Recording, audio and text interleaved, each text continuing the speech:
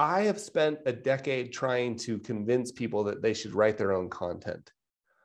And I realized I'm wrong, right? Like, people who want to write their own content, awesome. But not all of us want to. Not all of us are. I believe we're all capable of it, but that's a different subject.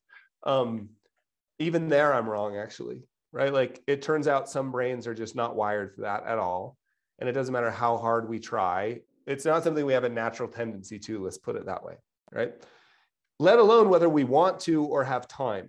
So would it be most helpful if I were thinking of it as a scale, like I want to create my own content is over here, because this is where I've been from the beginning.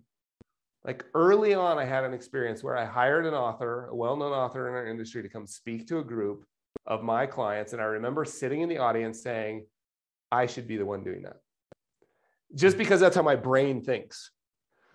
But there's a whole bunch of us, and this isn't bad or good.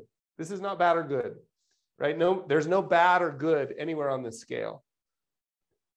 Would it be most helpful if we spend our time talking about living here? Like, look, Carl, I don't want you to teach me how to create content.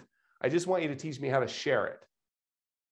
Or would you like me to spend a little bit of time on how to create your own stuff around this material? Any quick thoughts? Okay, so if we spend our time here, that's most helpful. Not necessarily like, and you'll find that it quickly bleeds, but okay. Greetings, Carl here. The clip you just watched was just a teeny little sneak peek of what went on at Volume 1 Camp, which was a 3-hour private workshop just for the participants of our sold out project called Volume 1.